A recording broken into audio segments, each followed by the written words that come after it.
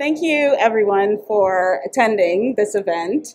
What we're launching is the report on climate and trade by a task force organized by the Center for Commerce and Diplomacy at the University of California, San Diego. And the report can be viewed in the back. We have a hard copy there. We invite everyone to scan the QR code for the full report online. Of course, we're trying to be conservative and not print too many pieces of paper, so please do access the report online. We also invite you to take a few mementos from the center. So just a quick overview of the Center for Commerce and Diplomacy.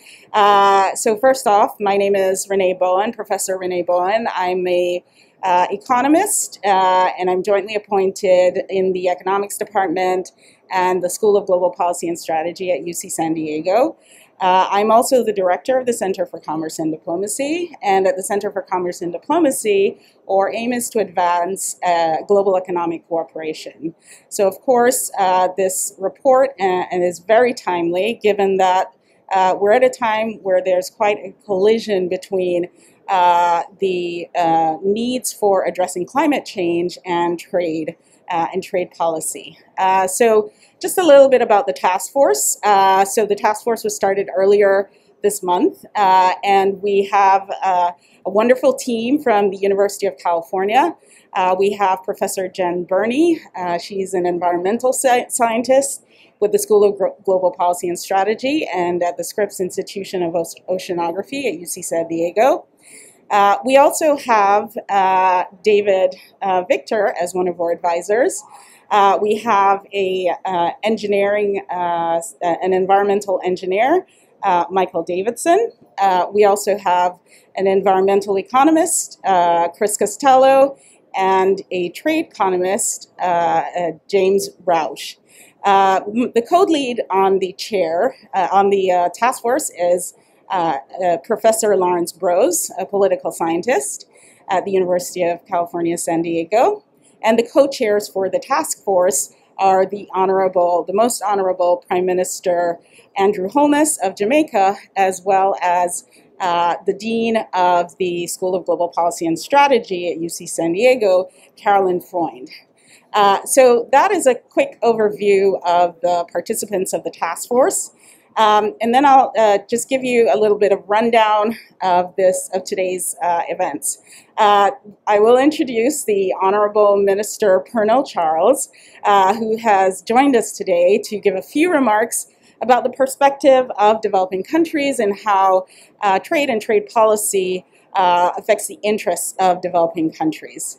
And then we will be followed by a brief description of the main highlights from the report by myself and Professor Jen Burney. And then we will have a brief panel discussion, including Professor Margaret Lynott, the director of the Scripps Institution of Oceanography at UC San Diego. So without further ado, let me give a brief introduction of the Honorable Minister Pernell Charles. The Honorable Minister is, I should say, Honorable Minister Pernell Charles Jr. He comes from quite the lineage of ministers in Jamaica, and his portfolio includes economic growth and job creation. It also includes climate change, environment, and urban issues.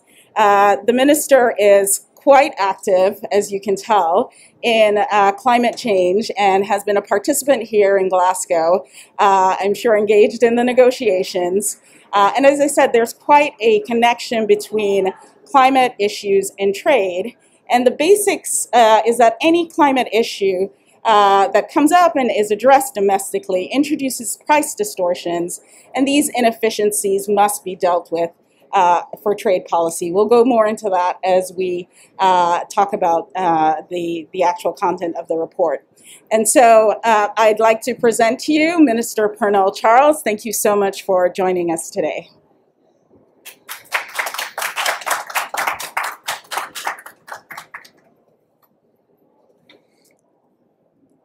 Thank you, Professor. It's certainly a pleasure to join you today. It has been a marathon week. When I was told, make sure to get sleep before COP, because you won't get any sleep while you're there. I didn't take it seriously, but now I understand.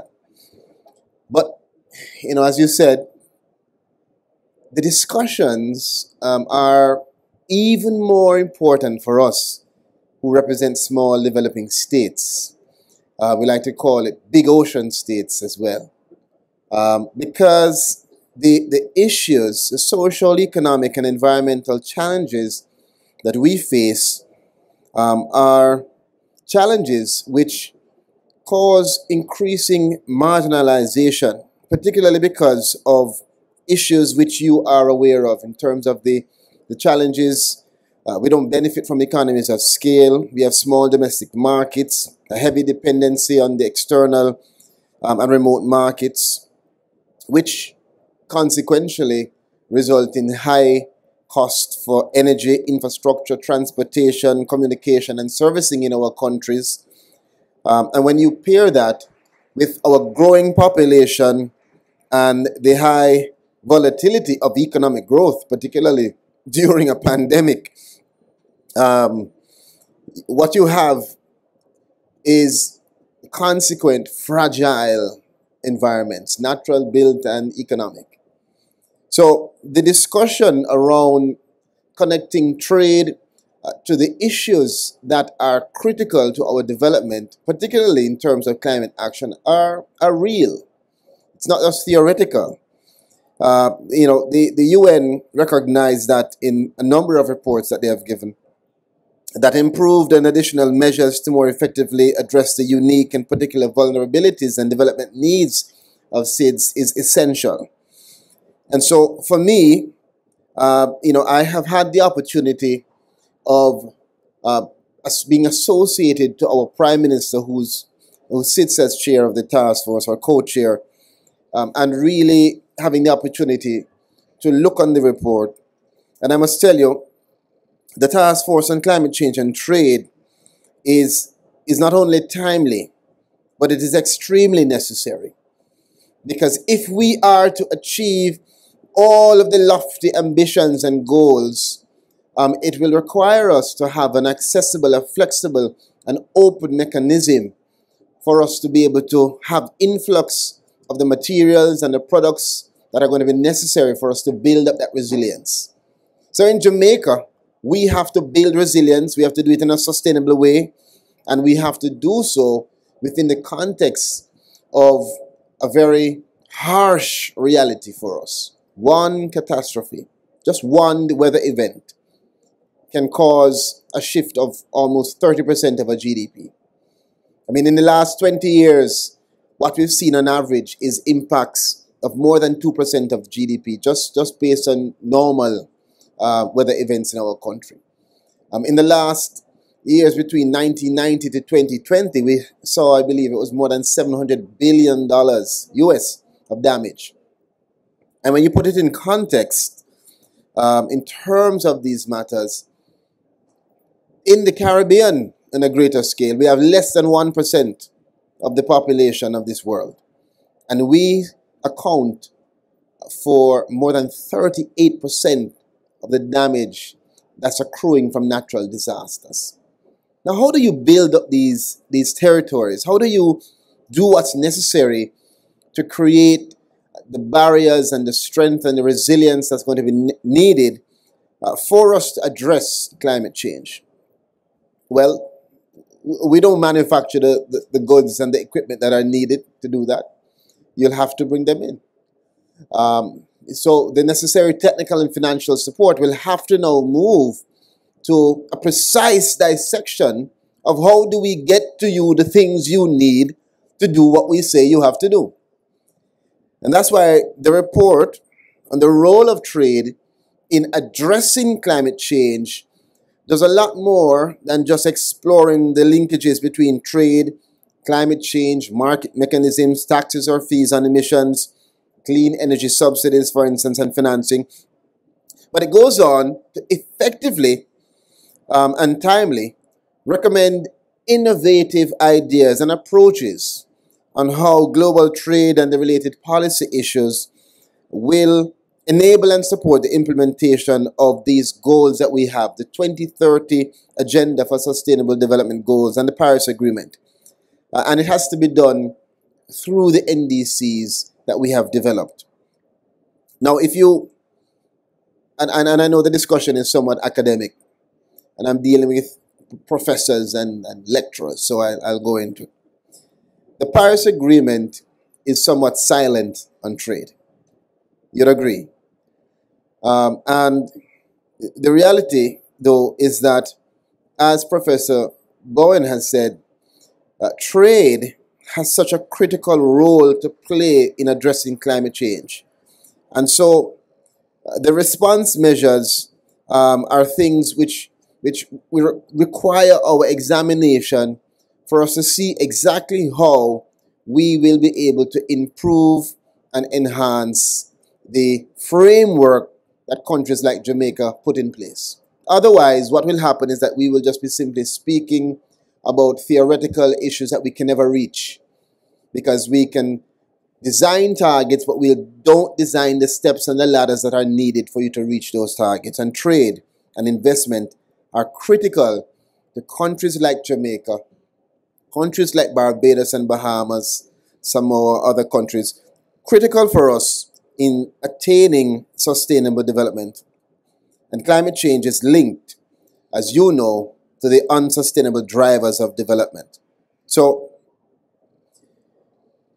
there's a lot that can be said. I know that my Prime Minister will be speaking to you virtually, so I don't want to go into all of the specific issues. And I can hear the professor telling me your 5 minutes are almost up. But I do want to just make two more points. If we are to meet the ambitious targets that we've described in our NDCs, and Jamaica is one of the countries who, even though we are among the lowest emitters, we have taken the responsibility of updating our NDC, of setting ambitious targets, of reaching a 28% reductions in emissions with international support, and submitting that NDC last year during a pandemic, and ensuring that we have, before we arrived here in Glasgow, we launched our implementation plan.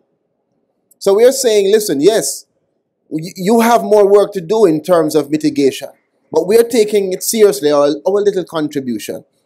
Because when we discuss the issues around building resilience, which requires a lot of specificity in terms of trade mechanisms, we can also say that we are playing our role in the global solution that is required. And those ambitious targets that are set are necessary. And it is important for us as practitioners to find the loopholes, look on the gaps. How are we going to close the gaps that are required for countries to practically reach these targets? That's why this is so important. That's why I'm very happy to participate in this process today. And that's why I'm very proud of the work that you're doing, because you have found the gaps that are not even in the Paris Agreement, that haven't been identified initially. That's what academics need. That's what academia needs to do and continue to do. And I challenge you. So you've done this. I hope that when you're in Egypt, there's another topic that you've identified, or that you've expanded the work that you're doing now. Because believe me, it is going to help countries like Jamaica to not just speak about climate action, but to be able to actually realize the little steps and to close the gaps and identify the loopholes that often lead us to having 26 sessions of conferences of parties without having the kind of advancement that we need. So instead of making those incremental little steps, we'll be able to make some larger jumps, which are required. I close by saying this.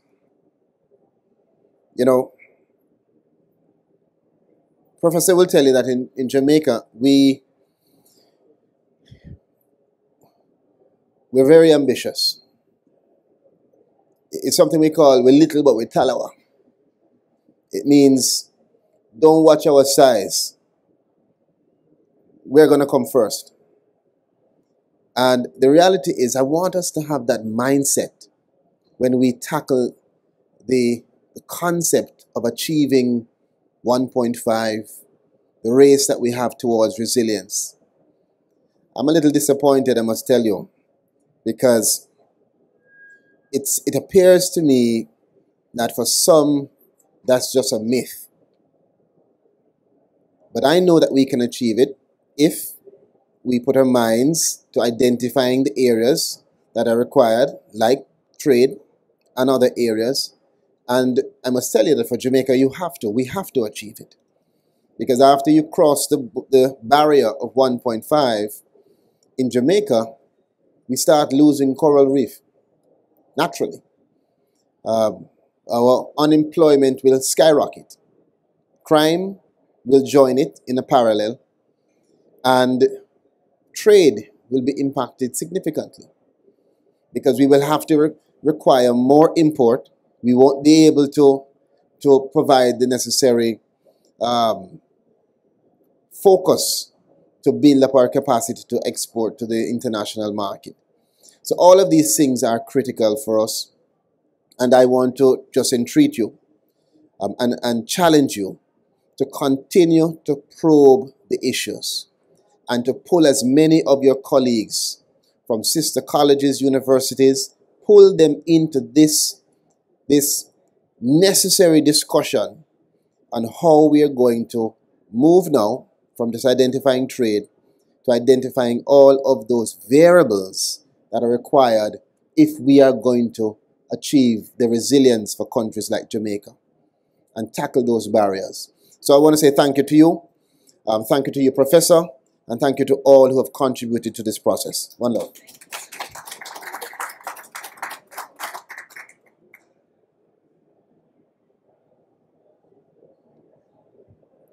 I'd very much like to thank the minister for his remarks. I think he put everything in context very much, and just one more applause. So we will get our technical issues sorted out, hopefully, and so we can play the video of the Prime Minister and the other, and Congressman Scott Peters from California, who's also very excited about this report and excited about the contribution of this report to policymaking in the United States. So as the minister mentioned, climate change is really everyone's problem. And the needs of developing economies is also everyone's problem, and we'll talk about that in just a moment. So hopefully, without further ado, we'll get our video up and running, and please. Good afternoon. I'm Carolyn Freund, Dean of the School of Global Policy and Strategy at the University of California, San Diego. I'd like to thank the government of Jamaica and the Center for Commerce and Diplomacy for organizing the task force and today's launch. We're here to talk about trade and climate. These two topics have a lot in common. Both require cooperation for sustainable growth. They're also deeply intertwined. Any domestic climate action that's taken will be diluted if carbon-intensive goods can be easily or freely imported. That's why one of the recommendations from the report is on the need for agreement on border carbon adjustments. We also focus on the need for all countries to be involved in climate action. While advanced countries and the large emerging markets have been the main emitters, it is developing countries, and especially the small island states, that have been most affected by climate change. It is therefore imperative that promised resources for climate action are delivered to those countries. The School of Global Policy and Strategy stands ready to help advance discussions on climate action through research, policy recommendations, and teaching. I'm very pleased to help launch today's report and begin these discussions. Thank you. Hello, I'm Congressman Scott Peters, and I represent San Diego, Coronado, and Poway in the United States Congress. Thank you very much for the invitation to give remarks during today's important event. Addressing the climate crisis is and should continue to be one of our top priorities in Congress. However, we know there's only so much the United States can do on its own. We have to work with our partners across the globe to address the crisis, and that's one reason why COP26 is so important. Together, we can raise our mutual climate ambition. One area where we have a real opportunity is at the nexus of climate and trade. I believe we have to create an international trade regime around our climate objectives. I reject the idea that we should weaken our environmental standards to compete in today's economy.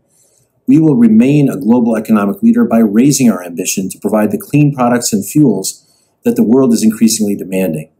However, as we do this, we have to ensure our emissions and jobs aren't simply moving to countries with less stringent policies. This is why I was excited to see this report.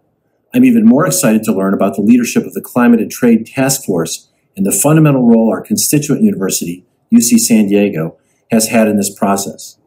The report's focus on border carbon adjustments, climate finance, supply chains, and international trade institutions has provided lawmakers in Washington and across the globe with critical insight to guide our decision-making as we move forward.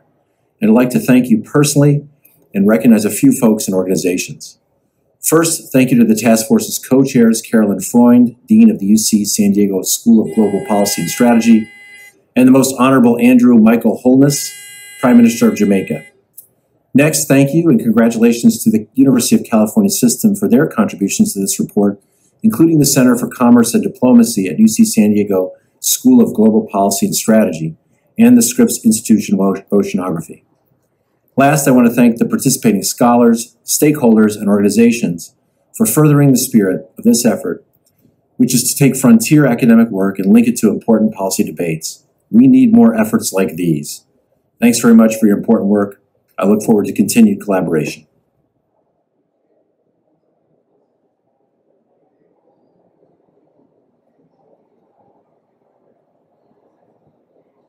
I was pleased to co-chair this Climate and Trade Task Force, along with Caroline Freund, Dean of the School of Global Policy and Strategy at the University of California, San Diego.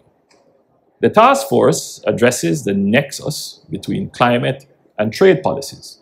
Trade must be part of the solution to addressing climate change and not be viewed as the problem. Against the backdrop of a very motivated global thrust to address climate change, we face three critical challenges in the absence of cooperation on international trade and investment flows. The first is that the disparate climate measures taken under the Paris Accords' nationally determined contributions could be undermined if high carbon intensity goods are produced in unregulated markets and traded freely. The second consideration is that while border adjustment measures can address excessive production and trade in these goods, they could devolve into protectionism if not carefully calibrated to compensate for national measures.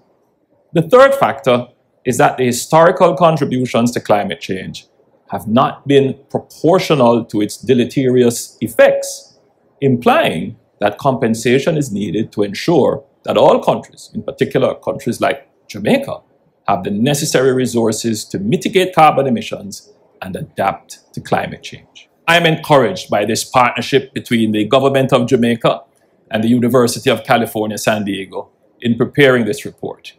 It is evidence of the great things that can be accomplished when countries and institutions work together. We sincerely hope that this can be a model of cooperation to shape our shared climate and economic growth destiny. I thank you.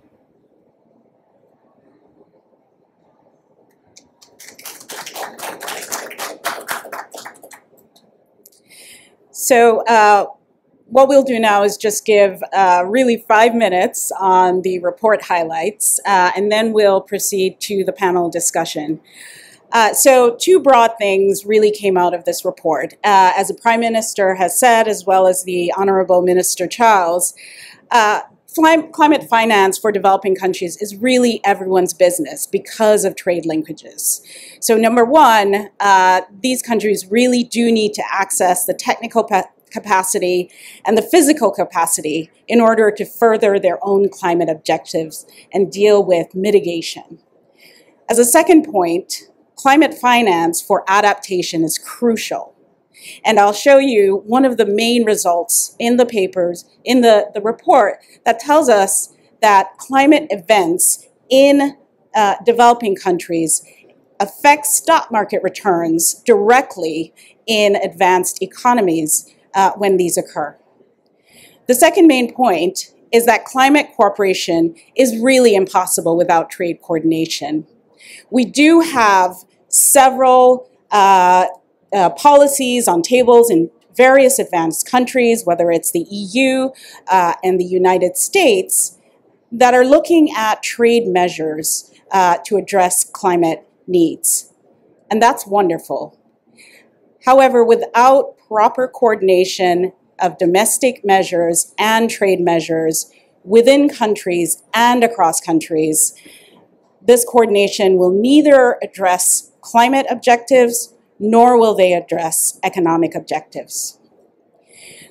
So in the first chapter of the report, Professor Harry Lee talks about climate financing adaptation in developing countries.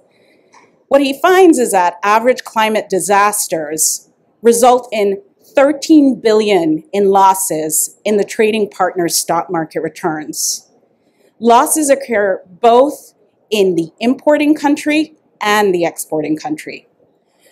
The source and the channel of the losses is through supply chain linkages.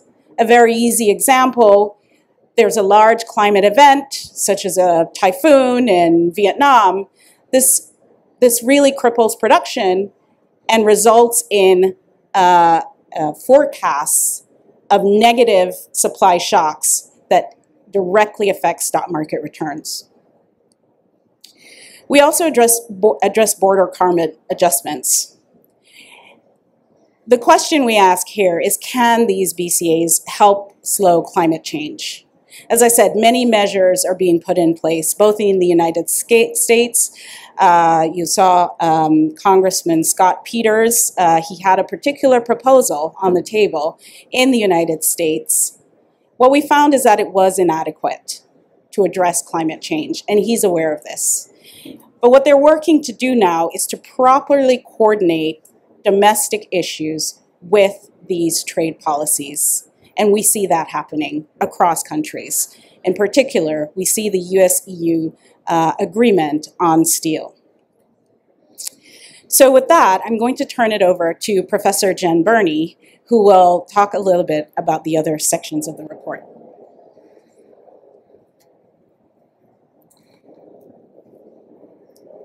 Thank you, and thanks for having us. It's really delightful to be here in the CARICOM Pavilion and with our Jamaican colleagues. It's wonderful to be an honorable member of the delegation. So the remaining two chapters of our report deal with food, both agriculture produced on land and food from the seas. And especially in small islands, developing states, the issue of food security is paramount. And I think it will resonate with everyone in here when I say, right, food and climate are deeply intertwined. And perhaps the biggest question is not whether we can solve climate. I think we're all hopeful that we can do that. We're here. That's why we are present at the COPs. But really whether we can solve climate and end hunger at the same time. These are connected questions. Climate, of course, is making it more difficult to produce enough food, and yet demand is rising, and still 800 million people go to bed hungry every night.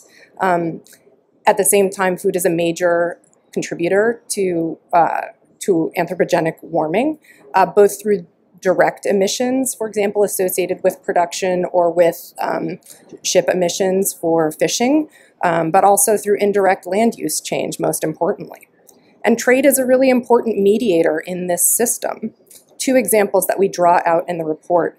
One, when it comes to the main cereal crops that provide the bulk of the calories for human consumption, climate shocks around the world are really buffered by exporting stocks from major producers. And this is critical for small island developing states. When it comes to fish, fish is one of the most traded products in the world, and we sort of operate in two fishing worlds. Thinking about, again, our Jamaican counterparts, artisanal fisheries, but also major imports of fish from around the world. And it's a major protein source for 3.5 billion people globally. So thinking about trade and food is inescapable if we want to solve the climate problem.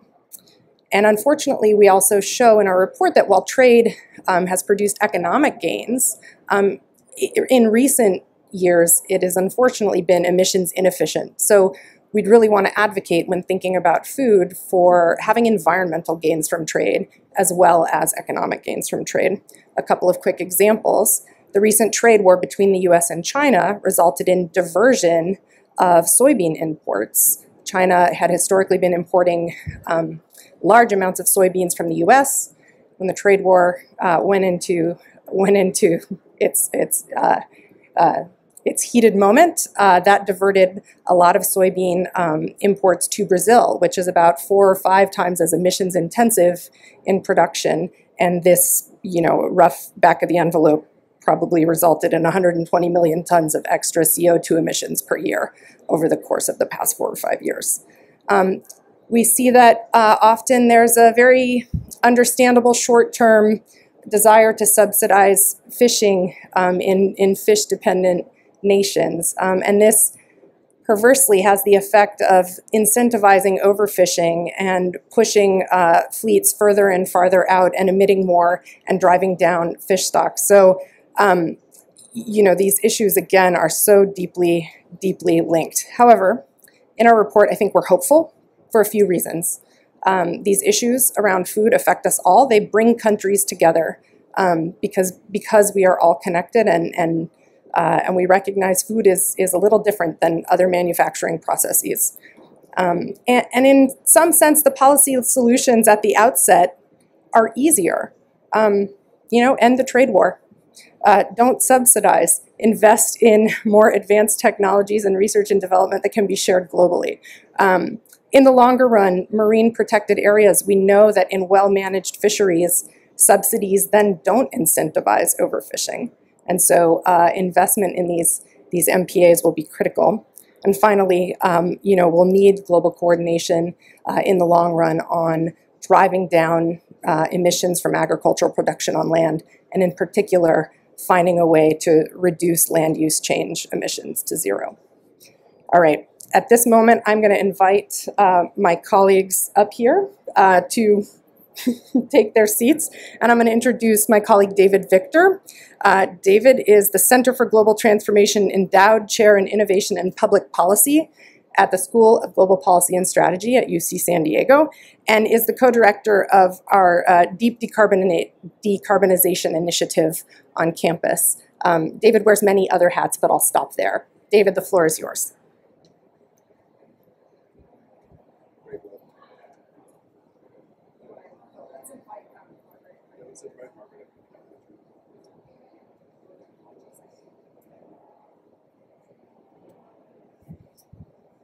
Great, thank you very much. So I want to bring up here, because we've got about 20 minutes left, I want to bring up first Margaret Leinen, who is Vice Chancellor for Marine Sciences at University of California at San Diego, and also the 11th Director of one of the world's greatest oceanographic research institutions, the Scripps Institution for Oceanography.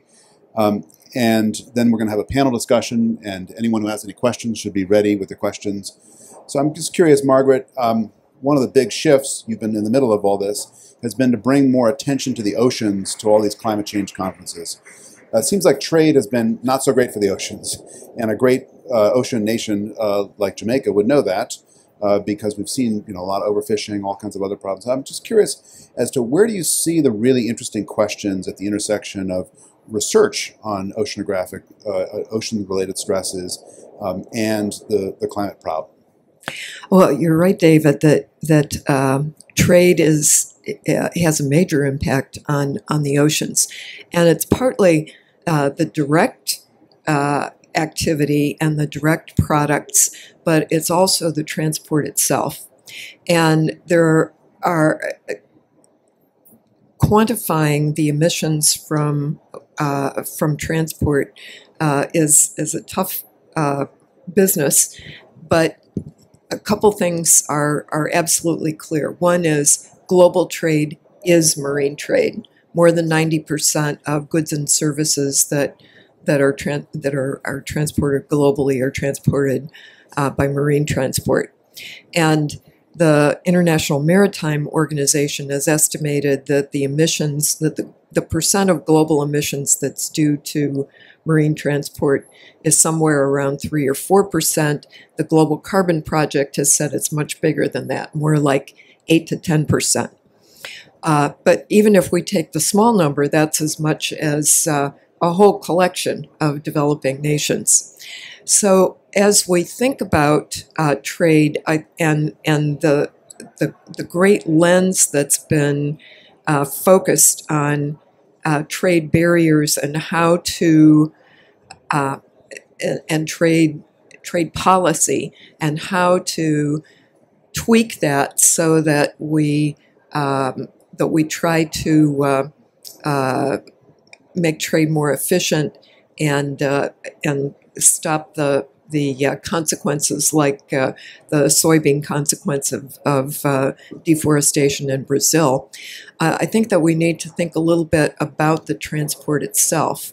Are there policies that could be attached to trade that would incentivize the use of alternative fuels? There's been a lot, as you know, there's been a lot of development in biologically renewable fuels, and then of course hydrogen is sort of the lodestar, and that's a more difficult transformation to make, but it's got to happen eventually. You know, when you mentioned the emissions, I want to bring up Renee and Jen in just a moment, or maybe come on up here. I just want to have one more round of questions with you, and then open it up to the full group. But when you mentioned the emissions question, it seems like this is a really tricky issue because not only are there large emissions associated with shipping, and there's some progress. 2 weeks ago I was in London for the Global Maritime Forum. There's maybe a fifth of the global shipping industry that's now doing stuff, ammonia, hydrogen, and so on. But it's a global industry, and almost all the accounting rules don't even include bunker fuels, internationally, fuels used for international shipping. So do you think is this going to be a topic where we can make progress in the academic world? We can take up Minister Charles and his recommendation that we identify more loopholes and close them. We can pick up this question in the academic world and present some solutions for how to do the emissions accounting to the international community? Well, I think we have a responsibility on both sides. One is shining light on these issues, and the collective scientific community, together with those who publicize it, do a good job of that.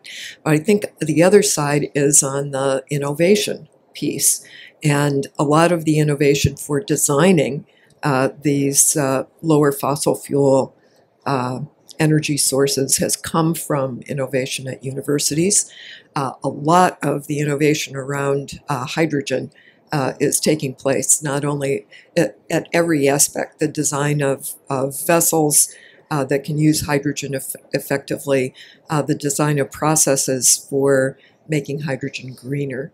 So I think on both sides, academia has played an important role and should. Yeah, in the shameless promotion department, let me just mention that we have a hydrogen ship, I think the first on the West Coast, that's being designed right now for research purposes. That'll be commissioned 2025 or so.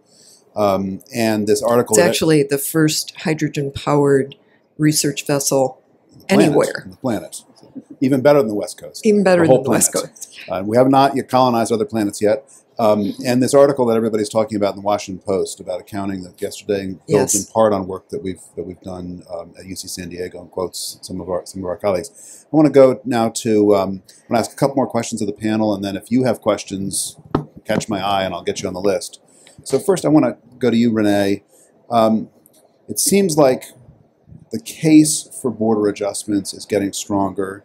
The case for doing it badly is getting easier to see. And I'm curious as to how we strike this balance, because I think everybody understands the logic for why you'd want to do a border adjustment, and everybody also understands that there are protectionists that are hard to keep at bay. So how, beyond saying, you know, be nice, how do we actually make this happen in a responsible way? Great. Thanks for the question, and thanks, Margaret. So very carefully and very slowly is the first caution I would give. One of the challenges in applying the correct border adjustment is having the right measure of carbon intensity or other emissions intensity to match whatever emission intensity we have in the domestic measure. So the first issue is measurement, and this is again where science can help us. Measurement domestically, but then once we are talking about border adjustment measures, we also have to think about measurement internationally, and internationally sometimes among countries that are less willing to measure. So we have to harmonize those. So that's why there's a role for international coordination on measurement, on the agreement of the pricing of emissions, and also the coordination. So we have international bodies already looking at these things and in place, so we don't need to create the wheel. One of my personal feelings is the World Trade Organization is fairly well equipped to help with this sort of coordination. So I'll stop there. Let me take your remarks and then go to Jen and ask, you wrote the chapter in this report about food and food security. And one of the findings of that is that trade often helps food security, because if a country has a crop that fails, then they can trade. As someone who studies food, how worried are you that all the talk about border adjustments for carbon reasons is going to spin out of control and make it harder to achieve the benefits that we've seen in trade in so many other areas? Food is one. Michael Davidson has a chapter about energy innovation. The global revolution in solar is, frankly, a trade revolution more than practically anything, all along with the technological revolution. So just how much are you worried about this thing spinning out of control, and what do you advise policymakers? Yeah, I think to touch right where Renee left off, one way to be cautious, for example, about border adjustments would be to start with certain sectors as opposed to uniformly applying. One thing we worry about with food is that immediately applying a border adjustment would be incredibly regressive and would certainly instantly push people into poverty who are already on the margins, and that is not our objective. And so thinking about maybe looking at the energy sector or subsets of the energy sector, mining and technology, as sort of first places to do this, and then thinking very carefully about how to think about food, and again being specific, prioritizing sort of zero deforestation food might be one first step towards that, as opposed to, again, a blanket application. What, just quickly on the issue of deforestation, big announcement last week, not entirely clear if it's real or if it's vaporware, or whatever the diplomatic meaning of vaporware is, $19 billion, another global deforestation plan. How, as somebody who analyzes land use, how do we figure out, how would we know that this time is real, this time is different? That is the more than $19 billion question, yeah. $19 billion isn't what it used to be. So. Yeah, that's true. Inflation. That's true. I think we need to start seeing domestic policies aligning with this initiative, right? When you start to actually see meaningful action within one's own borders, not under the public scrutiny of the COP, then I think we'll know it's serious. Right.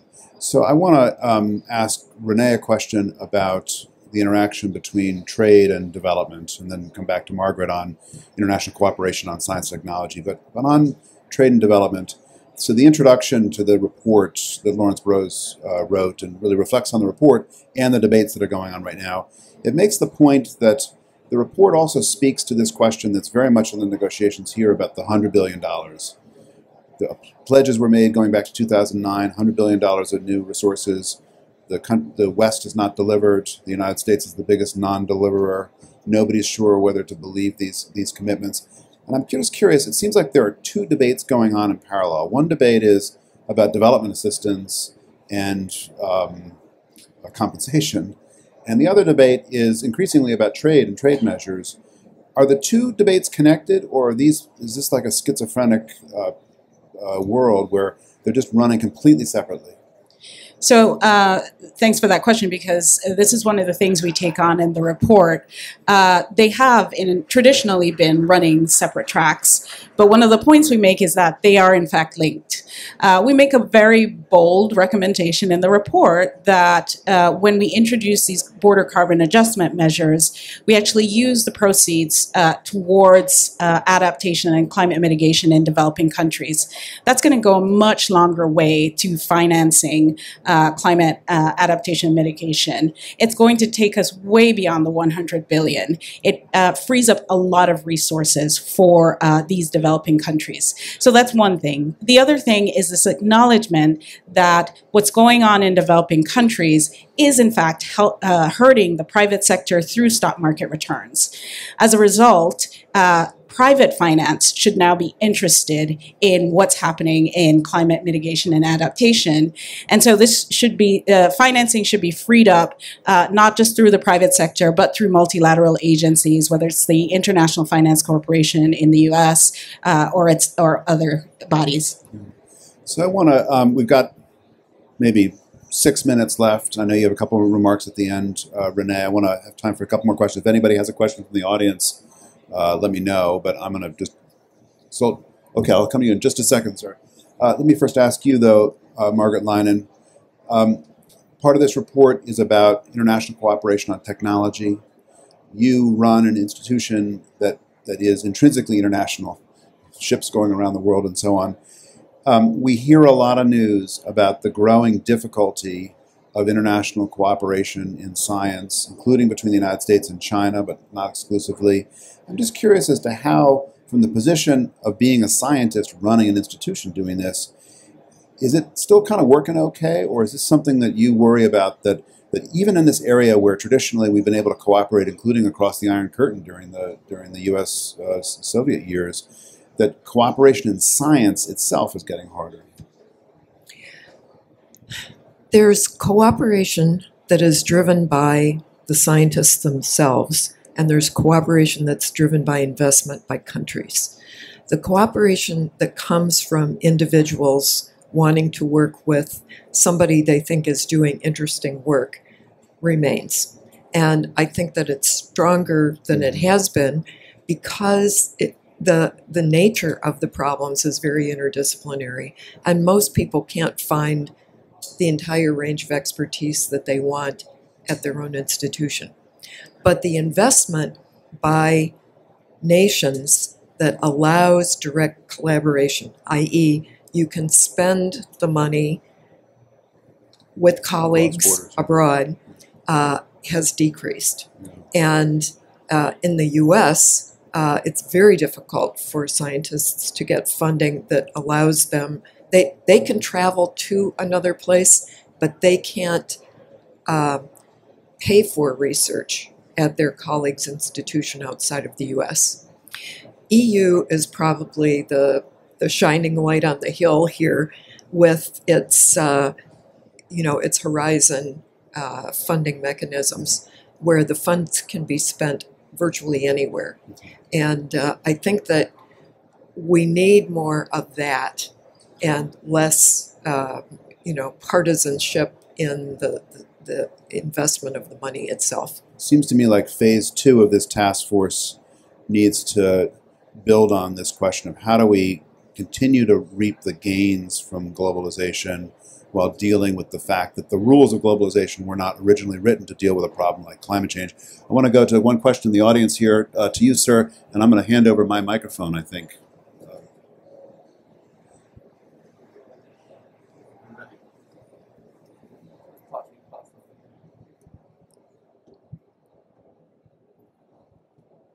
First of all, thank you so very much. My name is Gilberto Mauricio. You know the drill, right? Like the introduction, etc., etc. But I'm gonna get to the meat of it. So I'm also working in regenerative finance, and I'm doing that using cryptocurrency and crypto innovation. And obviously, we all know that crypto is problematic when it comes to climate crisis. but what we're trying to do at least is we're trying to create natural capital assets that funding can come from what we actually find important, which is healthy ecosystems. So the question and the challenge for everybody here today is how can we continue to use things like crypto innovation and natural capital asset development, for example, food forest tokens or carbon tokens, to fund the climate adaptation and mitigation that we need? Is it already being done in the Caribbean? For example, we're having a living lab in Curacao. It's not a member of CARICOM, but we're also in the Caribbean. But we're curious what also you all are doing on the ground. Thank you for that question. I'll take it if you don't mind, David. It's a wonderful question. As we said, we think just really making that link between stock market returns or other returns in developed countries is going to open up financing opportunities in the private sector. And we really applaud what you're doing. And we think ESG financing is really going to take off as a result of our findings. I do think one of the challenges here is bankers are here in force. I've never seen so many bankers at a COP in my life. I don't know if that's a good thing or a bad thing, but it's a thing. And everyone's imagining new flows of money. And we have to figure out which of the flows are real and not. You know, when you see some folks trading on ESG derivatives, you know things have gotten kind of out of control. And we got to figure out which flows are real. I want to ask Jen Burney one quick question, and then we'll see how much time we have at the end. Next COP is in Egypt. It's the Egyptians are calling it the Africa COP. A lot of Africa is about development, food security. So I'm curious, what's your advice to the Egyptian hosts as to what they should be emphasizing with regard to food security? That's a great question. So just a couple of facts, I think, to keep in mind as we look towards the next COP. Sub-Saharan Africa is the one region in the world where per capita land holdings are declining, where yields of crops have not kept up with population growth, and where, you know, the largest fractions of populations are still engaged in agriculture as their primary source of livelihood. So there really is no separation of climate shocks and welfare on the continent. I would think for the Egyptian hosts, a key point will be to articulate really what adaptation means for the continent. And in some cases, adaptation might just be more development. But in other cases, adaptation is very specific.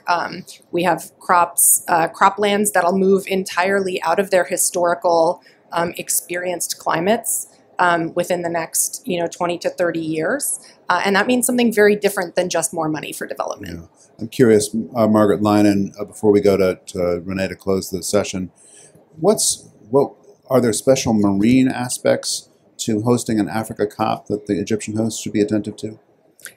I think that there's more, we see more climate impacts around the maritime nations of Africa that are not being supported by adaptation than anywhere. And I include in that Bangladesh and India and low-lying countries.